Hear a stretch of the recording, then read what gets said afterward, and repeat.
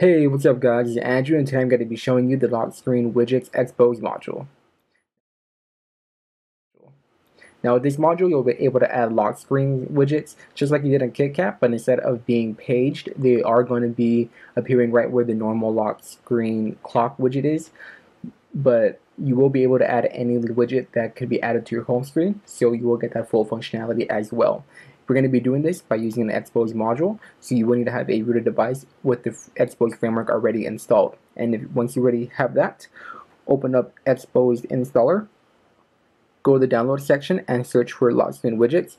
It is on the official repo, so you will be able to find it just by searching. Once you have it brought up, hit the versions tab and then click download. Once it finishes downloading, reboot your device by either clicking the activate and reboot option that appears in the notification that you receive, or by going to the module section from the Xposed installer main screen, ticking the box next to the Lock Screen Widgets module, and then rebooting your device manually. Now that your device is rebooted, you go ahead and open up the Lock Screen Widgets app, and you can see here that you have a few options to get started. The first thing that I want to do is make sure to get rid of all the UI elements of the lock screen that you no longer need.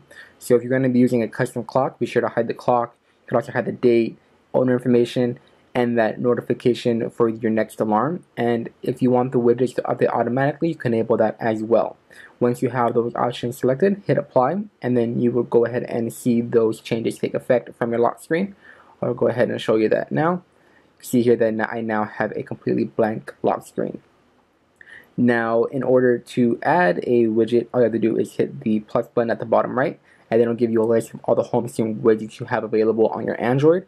In this case, I'll go ahead and add the sound search widget, since that is one of my most used ones.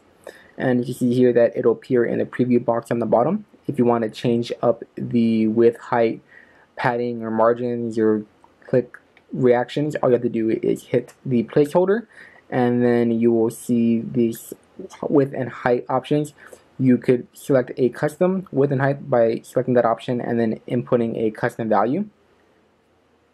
But if not, you go ahead and leave it at the default values. And the bottom you will hit the same with the margin and padding.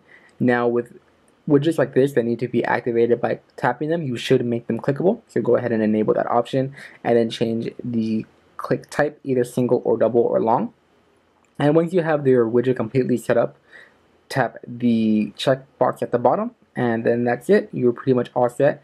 You could check your lock screen to make sure that they appear, and if you tap it, you'll go ahead and see that it functions just as normal.